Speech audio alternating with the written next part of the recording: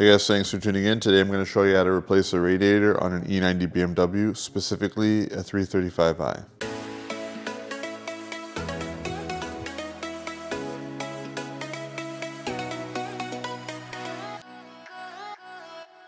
So here's the failure point on my radiator. As you can see, there's coolant everywhere.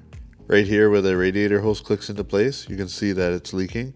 With heat, it expands and gets even worse. So it's basically the plastic that cracked over time. So as usual, I'm going to try to minimize the amount of work that's required here. I'm going to avoid pulling the intercooler from below. Let's see how much we can get done from just the top. We're going to remove this air duct, 2 T20s.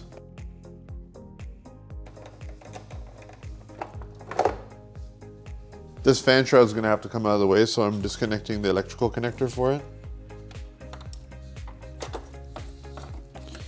Just tuck that out of the way. I've had to replace this with time because it did fail, but normally your stock rad hose will just click in right here, but this has been working fine for a long time.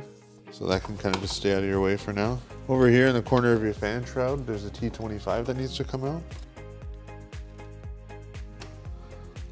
Right here. Right here at the coolant bottle, I'm going to remove this hose right here. Just lift up on the clip. It's already lost coolant, so there's not much in there. Nothing should come out. So now looking at the rad hose over here, this upper piece right here. So be careful how much you turn this. Don't allow it to rotate too much because you could actually snap this if it's brittle. Really, it's a sign that it's failing, but just keep that in mind. I have a newer upper radiator hose, or at least it's a couple of years old, so I'm in okay shape here, but that could let go if you put too much force on it. Now, if you pay attention right here, you'll see that the fan shroud actually clicks into the side of the radiator right here. So we're going to have to kind of pull this tab out of the way and lift up on the fan shroud. So you'll see me doing that. It's right below the upper rad hose. Alright, so this car is automatic, so I won't be able to remove that fan shroud unless I go underneath the car, remove the splash shield, and undo one screw which holds the automatic transmission cooler to the fan shroud. So I'll get the car raised up now.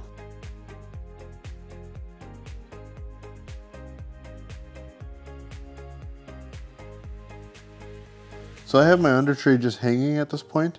All I did was remove the bolts up at the front and the few up at the side. I have the back still connected because it gives me just enough access to bend it down and get to the bolt I need to get to, which I'll show you. But if you look right here, there's a T25. So this T25 right here would have restricted us from being able to pull up on the fan shroud.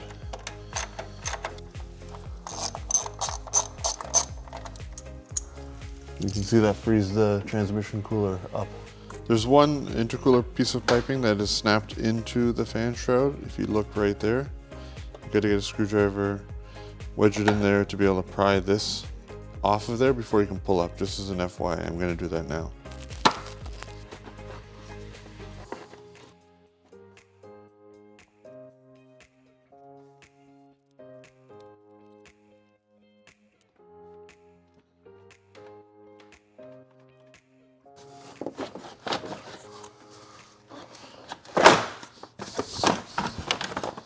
Alright guys, just be prepared for that to fight you the whole way up. It's kind of typical. I have aftermarket inlets, so it kind of binds up against everything. Now rather than dropping the intercooler, I'm going to try disconnecting the lower rad hose to drain it, as well as the upper rad hose after that has drained, and see if you can just get it out from the top without messing with the intercooler from down below. You just have to undo the clip on the radiator hose. Expect a lot to come out. The upper hose.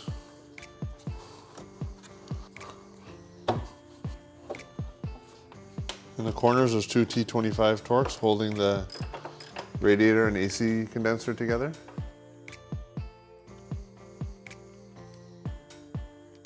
There's a rubber strip at the top of the radiator. You might as well remove that now. Now if you look right here, there's your transmission cooler. There's a screw on the front of it that you have to remove. So right there as well, there's a Torx screw. We gotta remove that. It'll be a little hard to make out, but what I did for this side is I unplugged this coolant line from the radiator off the transmission cooler. I just undid the clip. That made it possible to get that out without unscrewing over on that side. Now I'm going to go over after this side. On this side, the line goes somewhere over here, so it's too hard to get to the clip. So I'll try to raise up on the rad in such a way that I can unscrew that hose easily. All right, so at that angle, I was able to get that side out. I just kind of kept it like this, got that one screw out, pulled the hose out. Admittedly, that wasn't the most elegant looking removal of the radiator. I had to tug quite hard over there, but really it's just the plastic body getting caught up with some metal lines over there and some heavy duty plastic. So you're not harming anything by yanking over on that side.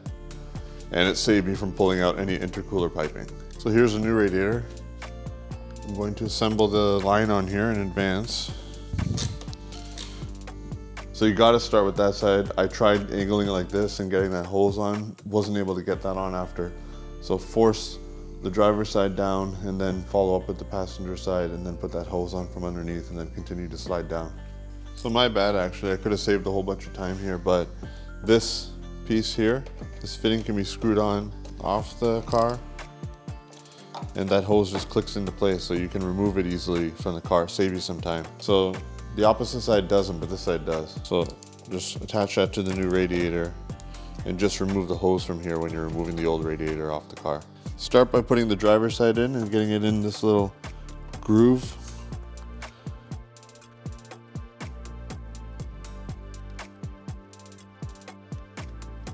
Alright guys, this is the following day. I wasn't feeling it yesterday, I was kind of under the weather, and rather than push myself to get this done while not feeling very good and screwing things up, I decided to just follow up the next day.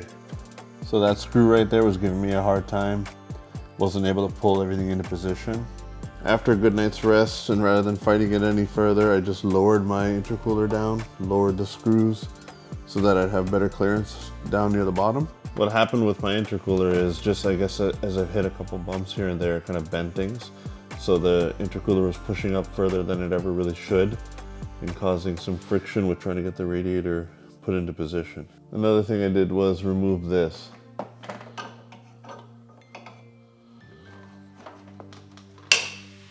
As you can see, it just clicks into place. That kind of holds things, but if you don't remove that and don't drop your intercooler down a little bit, you may have a hard time trying to squeeze everything into position.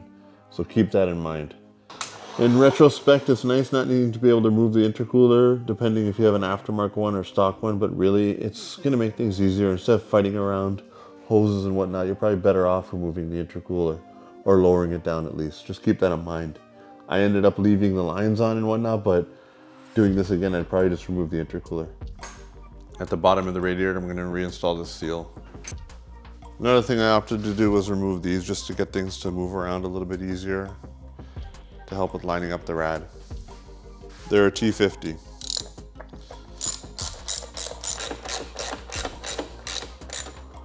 That's what holds everything stiff. All right, so at the bottom of the radiator, I have my rubber seal back in place, and I'm gonna push up the intercooler now to press up against this now that everything is securely mounted. So I reinstalled this rubber seal. I've put on the coolant lines. All right, just clicked in the trainee cooler line over on the driver's side.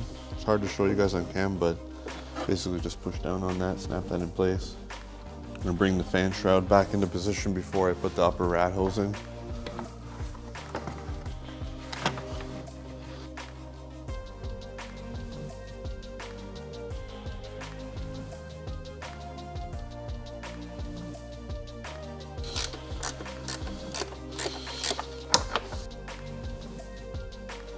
I'm gonna go ahead underneath the car and put the screw back on for the automatic transmission cooler and close up that cover. I'll come back when I'm ready to mix my coolant and fill this system, and I'll show you how to do the bleed procedure. All right, I'm gonna get the car down off jack stands and we'll start filling. All right, time to start filling.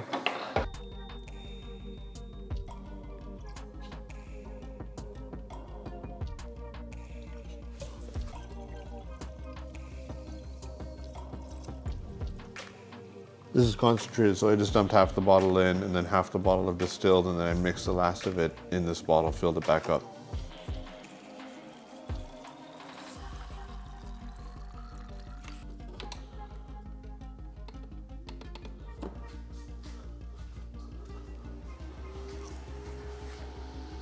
With the battery charger connected, I'm going to go in the car and initiate the bleed procedure. I'll show you how to do that.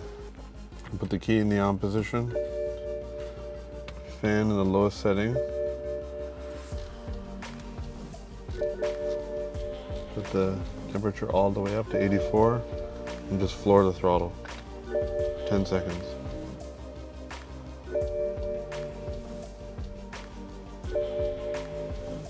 And you'll hear the pump go. That initiated the electronic bleed procedure, which activates the water pump. So eventually we'll see that drop down and we'll see a steady stream of fluid coming out from here, knowing that we've pretty much bled it. You can just make it out the steady stream that's to the right of that little peg there. You'll see a stream of water when the pump initiates.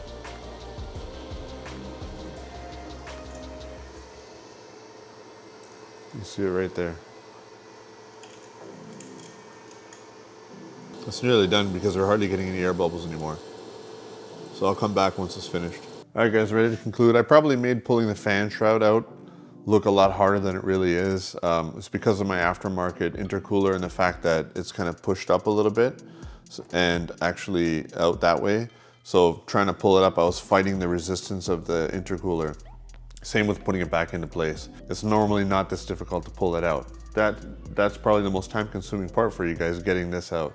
And also putting in the radiator, make sure you put the driver's side in first, slide it down the plastic channel, and then focus on this side over here. That's important. And then I was kind of dumb of me. I wasn't thinking, I was actually a little under the weather when I was starting this, so wasn't thinking straight. But the line over here, the transmission cooler line, just clicks in and you can remove it. You only have to unscrew that side and then you can unclip that from the transmission cooler and get this out a lot quicker. I'm gonna call this a 2.5 to 3 hour job. And it's a little annoying. If it looks seamless and easy in this video, it's not that easy because you're fighting tight spaces. And you gotta make sure you guide everything in perfectly, otherwise you get snagged up on something, you gotta pull it back out and reposition. So keep that in mind.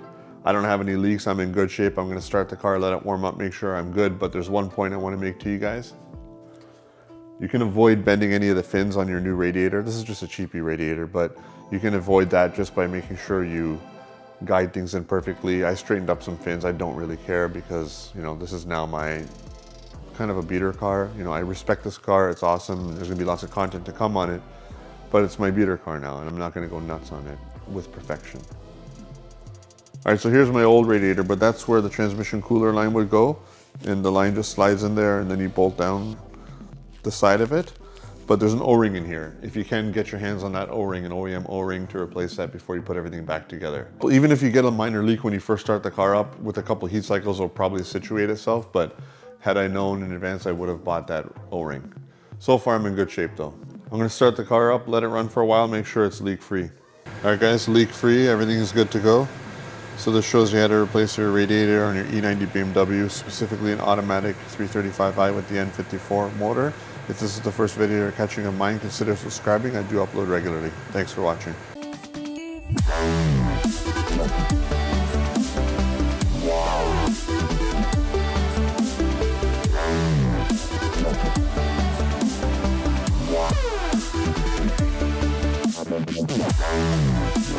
Wow.